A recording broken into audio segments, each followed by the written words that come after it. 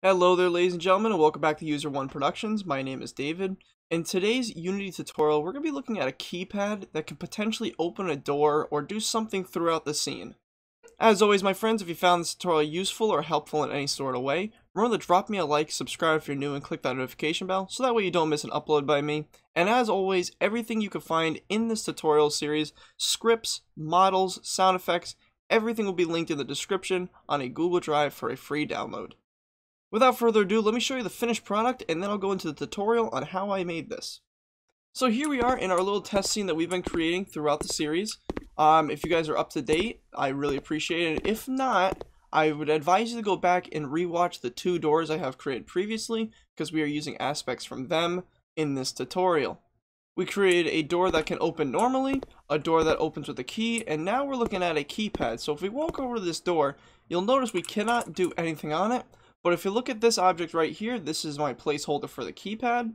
If we press E on it, this little keypad pops up. Let's try to type in a passcode. Let's do 1, 2, 3, 4, 5, and then press execute. It comes up saying wrong, so we'll have to clear it and then put the correct password in. And once we execute it, it says right, and we see the door swing open. Let's exit, and now we can go in and out of this doorway. This system was actually very easy to create, and I'm going to go over it real quick. All I have done to set it up is I've copy and pasted this door in the wall over here. If you guys are wondering how I accomplished that, it's just a couple of cubes that look like a wall with a door in the middle. On the wall, I have placed this little rectangular object that I'm going to be using as the keypad. We can later add a texture or something like that to it to make it look a little more alive. But for testing purposes, this will do. What I've gone ahead and done is I've renamed the keypad object, and inside there I've added a new canvas with the keypad itself, which is this right here. This was very simple to create. If I open up the keypad, you can see that all it is a couple of numbers with boxes and then a couple of text boxes with execute, clear, and exit. And you can obviously move these around accordingly. I have just made it look like a keypad like this. I've also added a little box right here at the top, so that's where the numbers are going to go. If we look at that image that I've created, there's also some text in there. And if I type in here real quick, you can test it out and see where it's going to go. It'll only be doing numbers because obviously there's no letters on this keypad. As you can see, this is the script right here. I'm just going to hold control and zoom in so you guys can see us a little bit better. Up at the top here, we have everything we can play around with. We have a couple of game objects as well as the animator and audio sources. Also, if you guys are writing this code yourself, you want to make sure you are using unity.ui so that way we can access the text element. And I've also added using Unity standard assets .characters.firstperson. I'll explain why we need this in just a second. So our first public game object is our player, because we need a reference to him. We need a reference to the keypad object, our HUD system, and the inventory. That is if you are up to date with the series, of course. We then have another game object, which is animate object, and then an animator called Annie. So in my instance with these public game objects and the animator, it's the door. I didn't call these door just in case you had another object you wanted to animate, like a box, or maybe it opens a safe or something. This just keeps it kind of universal for any game object. Next we have a public text object, and then we have a public string answer, and then I'd put in quotes 1, 2, 3, 4, 5. We have 3 audio sources, one for when we press a button, the next one if it's correct, and then one if it's wrong, and then we have a public bool that says animate. I've left the start function disabled for now. I have nothing in there. You guys can add your own things if you so choose to. Right here we have a public void called number, and that's going to be an integer. So when we press down one of our buttons, we want the text object to plus equal the number to string. Meaning if we press 1, it displays 1, and then if we press 2, it'll display the 2 after the 1. And then we just have a little button sound effect play. We have the public void for execute. That's our button that's going to check if we're correct. So if the text object equals our answer, which in this case would be 1, 2, 3, 4, 5, it plays correct. Then is the else statement right here. If the answer is incorrect, we play wrong, and then the text will display wrong. We have a public void clear, which is just going to change the text to nothing, and then it's going to play a button sound effect. Right here in public void exit, this is our exit button, so this is going to be a pretty big piece of everything right here. So when we exit, we want to make sure the keypad goes away, our inventory becomes true, and the HUD also becomes true, as well as the player script gets put back on to true. We need these functions in this void because down here in the update, if the keypad is active in the hierarchy, our HUD becomes false in our inventory becomes false, as well as the first person controller script becomes false. This is so that we don't have any other miscellaneous stuff on the screen, so our gun cannot shoot when we're in the keypad, we don't see our HUD, and we cannot move around. So more or less right here, everything gets disabled if the keypad is on, and then if we exit the keypad, it all gets put back on, just like that. Also, in if keypad is active in hierarchy, we make sure that the cursor lock is set to false, and then the cursor is visible. This is so when we press a button, it doesn't automatically disappear. That is also why we disable the first person controller script, because it auto locks the cursor. And then right here in this if statement, I say if the text equals correct and the animate bool is on, our animation becomes true, which I've called it animate, which is pretty universal. And then I have this debug.log that just says it's open. If you guys do not want this in here, you can either comment it out by adding these 2 slash marks, or just delete the whole line, which that's what I'm going to do. Now that we've gone over the script, let's go to the keypad itself, the UI aspect, and I'm going to click and drag keypad onto the main object, none of these little child objects. Then very simply add all your stuff in here, so the player will become player. Keypad object is going to be the UI for it. Our HUD is going to be the HUD, which you can see on my screen is this gun, the flashlight, these 4 boxes, health and stamina. And the inventory is inside my player controller. Let me show you what that is. If you've been following the series, you'll have no problem figuring this part out.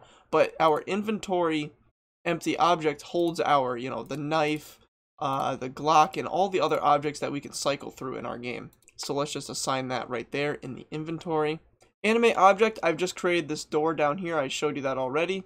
Like I said, if you have not seen the open door process in the previous tutorial, I advise you to go watch that. We go into how to animate and how to set up the animator. Text object is going to be right here, that one object I was showing you earlier that types in green. And then we have an answer, which the answer could be anything. I'm just going to change it from 6969 to 0000. Now we have a reference to button, correct, and wrong. Those are all sound effects. All I've gone ahead and done is in our sounds, I duplicated a couple of these, clicked and dragged them into the keypad itself with the empty object that says sounds, and inside there I have a wrong answer, a correct answer, and a button pressed sound effect. This is a very simple system to create, very simple UI. You can change this in any sort of way you want. Next, we just need to make sure the script is calling to the correct buttons. So what I'm going to do is, in my instance, I have 9 buttons, 1 through 9. I'm going to shift click all 9 of those, and then right here in the button aspect of the objects, we're going to keep it as runtime only, and then we're going to click and drag keypad into this little box here. It'll then locate the script for us, so that way we can use it in this box right here. So if we click this, we want keypad, and these are numbers, so we have to click number. And then in each one, you want to type which number it is. So 1 is 1, 2 is 2, 3 is 3, 4 is 4, and so on. Easy. Let's click the execute button, and we're going to do that same thing. We're going to go and add the script. We're going to go keypad execute. Same thing with clear, keypad clear, and then exit is obviously keypad exit, okay? So that's about it for creating this actual keypad object. Like I said, it was pretty easy to create. It's just a ton of buttons oriented into the way I needed them to be, with a text object right here in the middle of the display. So if we just uncheck this real quick, make sure this is unchecked when you start the game, or else it's going to start bugging out. Which actually reminds me, since we don't want it to bug out, we are going to add something to this start function. It should be in your script, but I'm going to do it right now. I'm going to go keypad object dot set active false. So that way, when you start the game, you don't have to worry about any bugs or anything like that. I'm going to save it and go back into Unity real quick. Now, let's say you did have this on accident, and then you press play. It'll automatically start false. And then we can still walk over to this little keypad here, press E, it pops up, exit, and then everything comes back. Okay, so now that we've created the actual keypad object, we need to be able to access it through the little box we created on that wall. This is super simple. We have an open keypad script right here, and it's very short, so let's go over it real quick. We have 2 public game objects, which is the keypad object, which is going to be our UI, and then keypad text, which is going to just display use keypad. A public bool, which is in reach, So if we are in reach of the object, we can use it. I went over how to create this reach tool in the doors tutorial as well. Okay, back to the script. We want in our void star in reach to be false, so that way we cannot access this keypad without being in reach. We have an on trigger enter, which is if our reach tool looks at that little box we create on the wall, in reach becomes true, and then we activate keypad text. We will be creating that in just a second.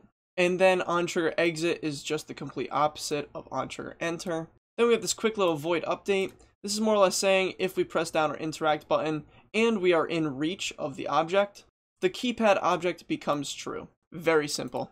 So now what we want to do is we want to go over to the box itself, which is this, and we want to add open keypad. From there, the keypad UI goes into keypad object, and now we just need to create the keypad text, which all I've done is in our HUD, inside of texts, I've duplicated one of the previous ones we created, and then I have added the text use keypad right here. This text is very easy to create, no need to rewatch a tutorial for this. All it is text that says use keypad, and then as a child I have E so it displays what our button is to press. The final thing to make this all work is that box we want to check is trigger on its box collider. And then everything should be moving smoothly throughout our scene, everything should be working perfectly. And now we have a third way of opening a door. I hope you all have enjoyed today's tutorial. I have many more to come. If you did enjoy the tutorial, remember to drop me a like, subscribe if you're new, and click that notification bell.